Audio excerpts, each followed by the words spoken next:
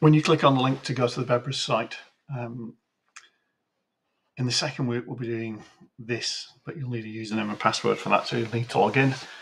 But in the first week, we're just doing the practice tasks. So you need to click on the link that's appropriate to your year group. So if you're in year 7, you need to go on juniors. If you're in year 8, you need to go on intermediates.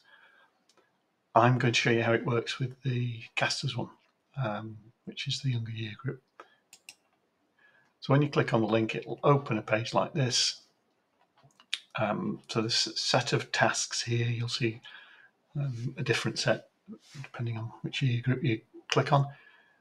You can open any of the tasks from the links here or here, and you can come back to this screen by clicking on that link there. So if I just do the train tracks one first, so you'll see a problem like this. So it'll give you some instructions and something to do. So this one is saying you've got to get this train to go around the track to end up at the station. And your task is to drag and drop 2 track pieces into the empty spaces so the train can get to the station. So if you drag that one in, it'll go across and end up at the buffer, so that's not going to work for that. Let's move that out of the way. So you want it either to come this way and go along there, or to come here, turn and go that way, and then when it gets there, turn and go that way.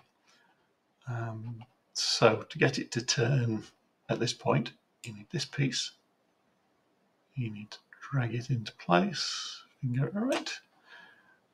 So that will make it turn and go there. And then when you get to there, it needs a straight piece, and that will take you through. The other one works as well. Just let me move that out of the way. So you can make it turn that way and then turn that way. And then when you save it, it'll tell you, it'll give you an explanation and tell you what the solutions were. So that's the first one. You can go back and see, you can go back to there.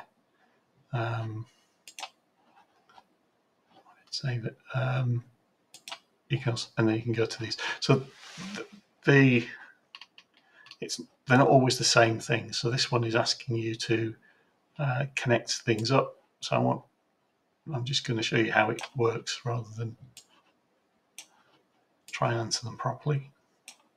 So you can drag around, and then when you save it, it'll tell you what you got right and wrong.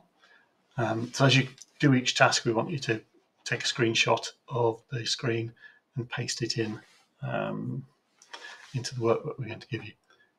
So you can do each of these. And they're all basically the same. You get some instructions and then you get a task to do.